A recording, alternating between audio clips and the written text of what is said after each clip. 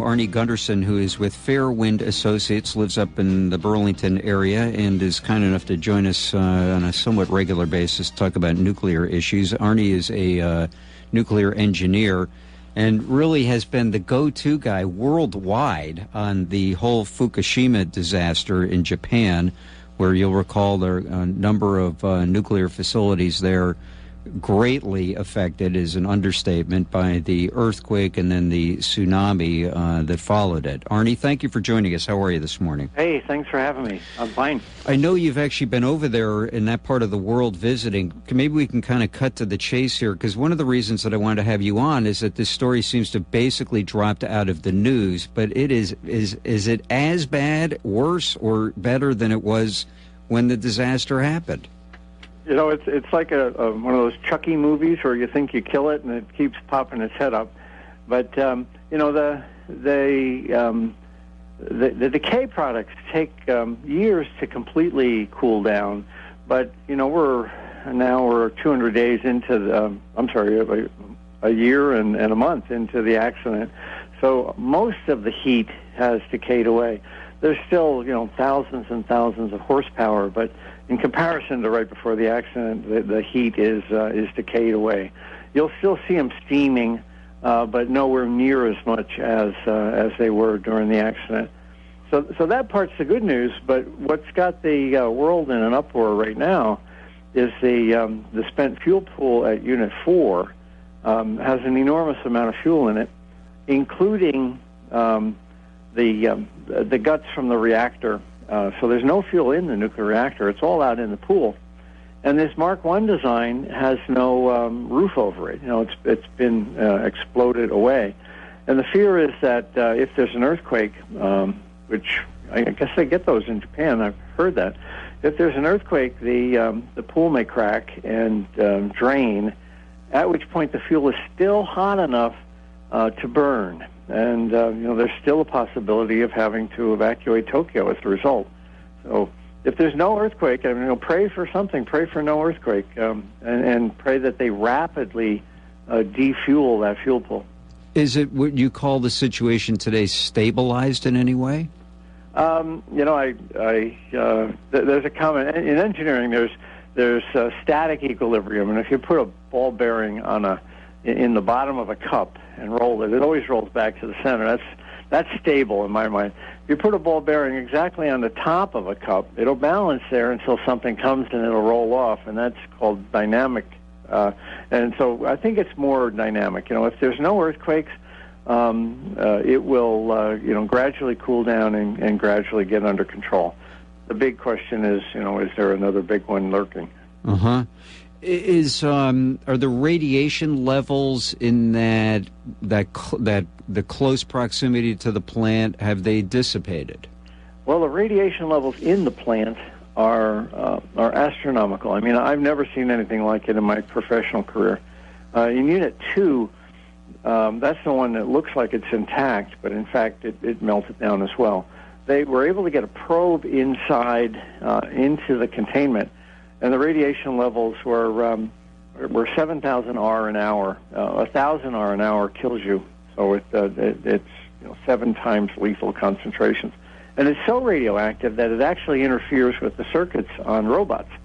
So no one really knows how you know, the cleanup is going to proceed, because the radiation levels are so high that a person can't do it, and they're also so high that a robot can't do it. So it's going to be a long slog before they decontaminate those units. Would you describe that as the biggest problem, quote unquote, there today? It's the biggest problem is money. They really need about $500 billion to clean up the units and dismantle them, and also clean up an area the size of Connecticut. They need to take about 2 inches of soil throughout the entire prefecture. That's a state, and the state is roughly the size of Connecticut. So that's a lot of real estate, and the numbers I'm seeing are somewhere between $400 and $600 billion that are going to have to come out of the Japanese, you know, through taxes and rate increases to clean it up. And Tokyo Electric's not moving fast enough because they're cash strapped. You know, like we were talking about Unit 4, And Unit 4 has is precarious. And a year ago, I was saying on radio that the solution is to build a building around the building. Well, just last week they came up with that solution. So they basically lost a year. And I firmly am convinced that there's a lot of things they could be doing, but they simply can't afford it. And that's a sad situation to be in an emergency like this.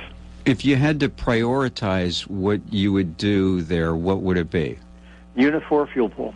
Top priority because the fuel is sitting out in the air. Now, this is identical to Vermont Yankee. You know, they have the fuel pool. It's the same design, except the roof happens to be on it. But actually, Vermont Yankee's got 37 years of nuclear fuel in it, and this one only has 7. So, these fuel pools up high in general are a concern. They're solvable. They're solvable across the world. Dry cask storage solves it. Fukushima had fuel in dry casks, and they survived the tsunami and the earthquake just fine. So the solution is to get it out of the fuel pools and onto the ground just as quickly as possible. All right, this may be a dumb question. Are none of these units are operational? Right. They have. There's about 10 of them that are likely. Well, there's 6 of them that are definitely shut down forever, and likely another 4. There's Fukushima Daiichi, which is the one we always, when we call Fukushima, it's really Fukushima Daiichi. Fukushima is the prefecture, and Fukushima Daiichi is the unit. Prefecture is like a state. Like instead of calling it Vermont, we call it Vermont Yankee. But then there's one only 6 miles away that was almost as damaged, Fukushima Daiichi, and it's down too. So they may have lost 10 of their 50 reactors to the tsunami permanently. Why can't they can they take the fuel rods out of this exposed fuel pool and put them into dry cask storage, or is it just too hot to do that? The heavy crane that's above the fuel pool was destroyed in the explosions, as was the little bit smaller crane that actually moves the fuel. Both those cranes were destroyed in the explosions. So, and structurally, then they have to remove the cranes and they have to build new rails for the cranes to move on. It's radioactive work. You know, these guys are wearing the respirators and the big white suits and all that kind of stuff, but it's work that has to be done. Huh. So it's doable, but it's just the enormity of the job is what's really keeping it from happening. Yes, and the next fuel pool up, Unit 3, is similar. It's got about half the fuel in it that Unit 4 does. So as soon as they get Unit 4 done, they need to move on to Unit 3 and do it over again. Both of those structures were severely damaged by the explosions and the tsunami and the earthquake. So they're weakened, and the fear is that another earthquake could break them even further. Okay, I know you're not an earthquake specialist here, but what kind of scale of an earthquake would be a problem here? Anything exceeding a 7, and of course the earthquake that hit out in the Pacific was a 9, but by the time it got to the site, it was about a 7.9. So anything exceeding a 7 would worry me. And I tell my friends in Japan, if you feel the big one, check the radio and check the TV feeds to make sure that those units are still intact. There is serious talk in Japan about, what would we have to do if we had to evacuate Tokyo, 40 million people that are 150 miles away. It would be, it would destroy the country. I mean, basically, the fabric of the country would no longer be. And how would you ever evacuate 40 million people? That's a great question, and I don't have an answer. Tell me where you visited. I spent most of the time in Tokyo itself. I went to one of the nuclear plants there called Homoika, and they are very serious about taking the lessons learned from Fukushima, and they're not going to start that plant up until they've learned the lessons. They're building a tsunami wall that's 70 feet high and 6 feet across and 2 miles long. But they're also protecting the pumps, the water pumps along the river, along the ocean rather. And what they've learned is that they're talking about staging extra equipment on the hill and with bulldozers so that if there's another tsunami, they can push all the debris out of the way and bring down the extra equipment immediately. You know, there's a comment came out from the plant manager at Fukushima Daiichi, which is the one that's about 6 miles away from the accident. And he said, if we're lucky, it was because this accident happened on a Friday. If it had happened on a Saturday, instead of 1,000 people there would have been a couple hundred, and they wouldn't have had enough people to respond. So, you know, there are these little moments of luck in life in the middle of something that's catastrophic.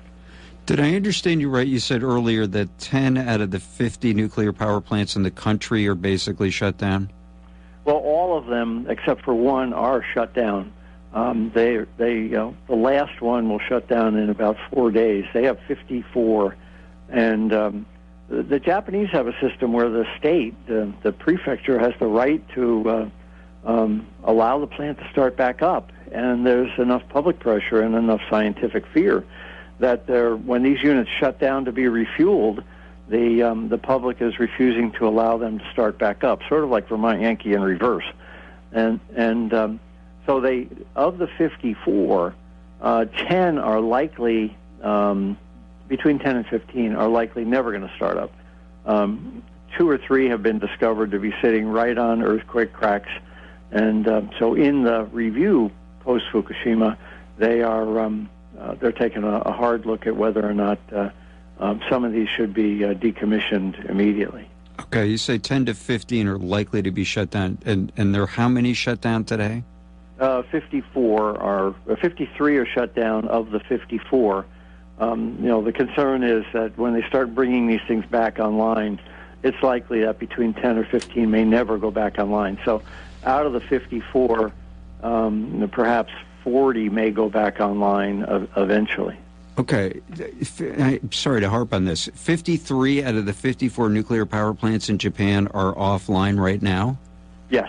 How are they getting their power? You know, they have a lot of ways of creating power. There's a lot of excess in the system. They are conserving, and they fired up some old units that had been mothballed, not some old nuclear units, but some old fossil units. So they have they've done a really good job at conserving, and then in addition, they've fired up some gas-fired generation that had been sitting idle. Wow, I mean, that blows me away. That's just remarkable that they've been able to continue as a country with 53 out of 54 nuclear power plants not on. Yeah, it's 35% of their power. So they've decided we can do without 35% of our power. You know, there's actually a precedent here in the United States that the city of Juneau, Alaska, had 3 power lines coming into it, and a couple years ago, a landslide took out 1 power line. So essentially, they lost 33% of their power, and life went on. They figured out ways to conserve, and dropped their electric use, and they got by on 2 out of the 3. So it is possible in extraordinary situations for people to do extraordinary things. We're talking with Arnie Gundersen of Fairewinds Associates. He's been following the Fukushima disaster. Let's go to Montpelier. Dave, good morning. Good morning, Mark. Good morning, Arnie. It's great to hear this program. It's really timely. And I got to say, the science and engineering cultures here are demonstrating what a mature culture looks like in action. What is not mature seems to me to be the political culture and the economic culture. So, Arnie, what, in your broad experience, would a mature political cultural response to Fukushima on a global and national scale look like? Would let's tie the BP Gulf disaster into this as well, or on a local scale, Irene. What does a mature political culture, how do they react to something like this? Well, that's a great question. You know, if you look for examples, it's gone, the extreme is, of course, Germany is going to phase out all their nuclear plants in the next 10 years, and they're certainly a mature political culture. And then there's, the United States that is actually building 4 more plants in the southeast, even despite Fukushima. I think that the mature culture is what Chairman Yasko of the NRC is suggesting, and he's been outvoted on the commission. But his position is, if we're going to consider new nuclear power, let's hold up on licensing these new nukes until we've figured out all of the fallout from Fukushima, all of the mechanical problems that have to be fixed, and that's probably 3 years into the future. And he said similar things for license renewals as well. He suggested that rather than renew these licenses, let's just put them. Don't shut the plant down, but don't give them a 20-year buy. Let's hold those licenses until we can make sure that all the Fukushima mods are fit in. I think he's the adult in that organization, but the other commissioners have, which are much more pro-industry, have outvoted him 4-1. Let me take a moment of your time to remind you about our friends at Jet Service Envelope. For outstanding local printing needs, we encourage you to call the folks at the Jet. You can reach them at 229-9335. Envelopes, letterhead, brochures, and much more. Any printing that you need to get done, posters, anything like that, make it all happen at Jet Service Envelope. Of course, they do have envelopes as well. You can reach them at 229-9335, and you'll find them on the web at jetservice-envelope.com. Let's head over to Barry. Mike, good morning. Good morning. I don't know if I missed this, and I apologize, but I wondered if your guest could kind of give everybody a little bit of a feel, or how about what life is like for people, like kids and everybody, how and for what distances away, how it's affected people's lives, and for what distances. Okay, good question. Thanks. Yeah, Mike, that's a great question. The Japanese culture is one where there's an obedience to authority that would amaze an American. So when this accident happened, they all sort of did what the government said, despite the fact there were people like me saying, you should evacuate sooner and you should evacuate further out, especially women and children.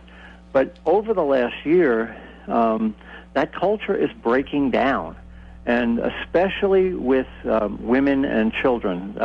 There's a split, a political split, as well as marital splits occurring between husbands and wives. There's women in Fukushima that are taking their kids and leaving. They actually call the term a Fukushima divorce, whereas the men will say, well, the government says it's okay and I'm going to stay. The women are picking up and leaving without their husbands. And in a culture that's very lockstep, it's extraordinary to see that happen. It's also having political ramifications on the national level. There was a hearing just recently, and an American journalist was covering it, and he was sitting next to a Japanese journalist, and the people were screaming at the presenters. And the Japanese journalist turned to the American and said, I can't believe this is Japan. He had never seen that happen before. So there's certainly a breakdown in the willingness to trust authority in Japan as a result of this. And that may have long-term political ramifications. They've already lost one prime minister, and the new prime minister is on shaky ground as a result, too. So it's very unstable. And maybe I missed this, but we were talking earlier about this evacuation area. Are people allowed now back in or not? They're bringing them back into zones that can be as high as 2 rem per year. And what that means is that the average nuclear worker gets half a rem, and almost every nuclear worker never gets more than 2 rem. So they're bringing people back in, large numbers of people back into areas where nuclear workers are essentially exposed on a routine basis. The difference is that nuclear workers get paid, and there's a risk-reward, whereas the people moving back in are not. The other concern, though, if you look at that number, 2 rem, about 1 in 500 people per year will get a cancer at that level. per the Bureau report, biological effects of ionizing radiation.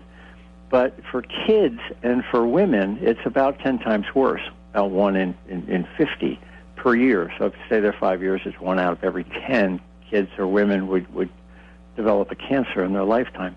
So, because they blend it out over a large population, old guys like me are going to die of something else before the cancer ever hits. But the young and the women are particularly radiosensitive. And that's what's driving this political schism we see there, that the women and the kids are more concerned than are the men and the elder people. Did I answer that, Mike? Yeah. Okay. Let's head to Greensboro next. David, good morning. Good morning. I've been to Japan 9 times, Tokyo area principally. I wonder if the Tokyo residents know of the level of radiation they're living in, given your sample test results. I don't know if you've sent your test results to any media in Japan in an effective way, to the newspapers or perhaps to NHK television. So I'd like to hear about that. I'd like to know that the people understand what the crisis is ongoing, and that they really need to focus on cleaning up the fuel situation at Daiichi. Once again, International Monetary Fund, there should be an international monetary effort to assist the Japanese in cleaning up these plants, which could melt down further given the dropping level of coolant at reactor number 2, for instance. And that radioactive cloud would affect us all. Yeah, I had the same thought, too, when Arnie was talking about that $500 billion, that, perhaps we might be in all of this together. Hello? There's actually a petition on the White House blog. If you go go up on over to the White House blog and look for Fukushima, there is a petition asking the United States to become more active, both financially and technically. And I think that's an important first step, is having a lot of citizens realize that we are all in this together.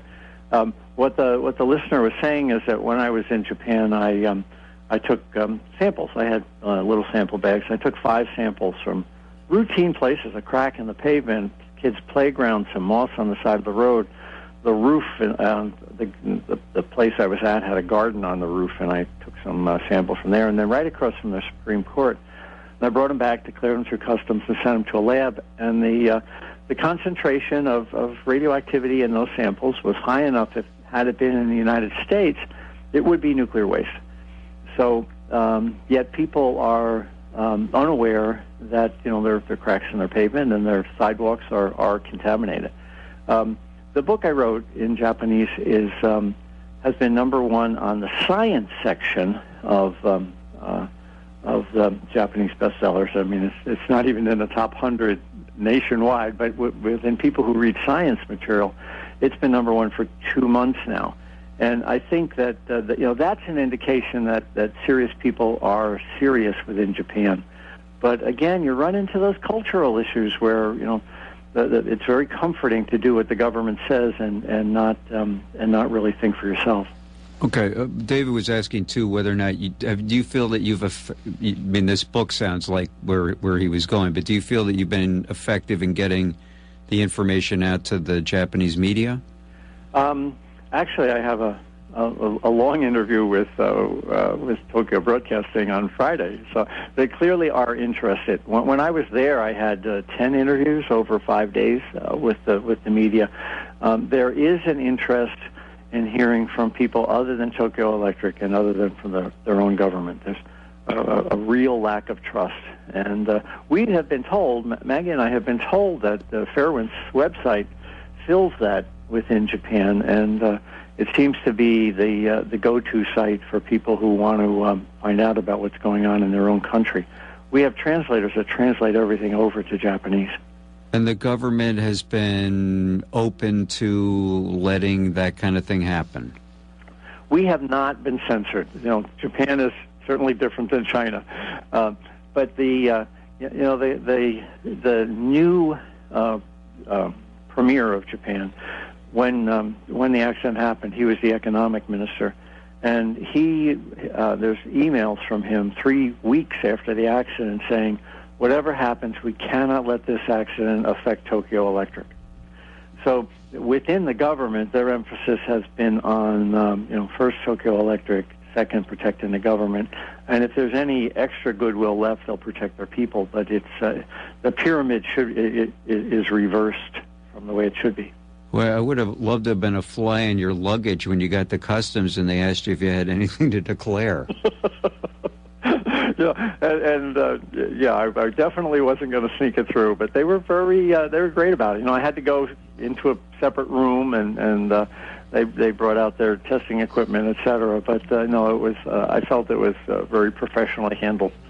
So they actually let you bring back in radioactive material. Yes, I explained what it was, and I explained what I was doing with it. It was triply bagged in a bag inside a bag inside a bag, the quantity was on the several ounce level. I wasn't bringing back truckloads, but when you measure what's in that material, it turns out to be 7,000 clicks, 7,000 disintegrations every second. If it had been 2 pounds, it would be 7,000 clicks of a Geiger counter every second in that pile of dirt. But, I mean, considering the scrupulousness that customs has, and if you bring back plant seeds or something from another country, or a cutting from a tree from another country, they would take that away from you. They wanted to know if I had been on a farm. They were terrified of mad cow. And I said, no, this came from downtown Tokyo, and that seemed to be their bigger concern was mad cow compared to radiation. So I'm glad I got the samples in, and we have a competent lab analysis now that shows it. One sample also picked up uranium, which was unique, and that needs more study. And the others contain cesium-134 or 137. That's the signature of Fukushima. This isn't bomb waste. This isn't just cesium-137. When you see the two together, you know it came from Fukushima. So bottom line here, Arnie, is your biggest worry is another earthquake. You got it. Okay.